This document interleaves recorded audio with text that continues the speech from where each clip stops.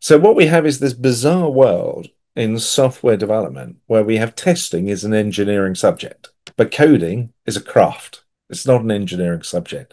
And the reason why it's not is because we've become totally embedded with this idea of building tools is hard and we need very, we try to use very specific, well, not specific, very generic tools like kitchen blenders everywhere, which is great for kitchen blender salespeople or for tools salespeople, as in all the big tool vendors. They love it. It's terrible for coding. So one of the interesting things about AI could be in helping us generate much more contextual tools. So composing lots of small tools, a bit like tests, lots of small tests, which we then basically combine them together to create our development experience. So AI might actually help us turn coding into a much more engineering subject. Our problems is that the coding aspect of software development is not an engineering, it's a craft. And that needs to be improved and optimized and changed. And AI can actually help us in that.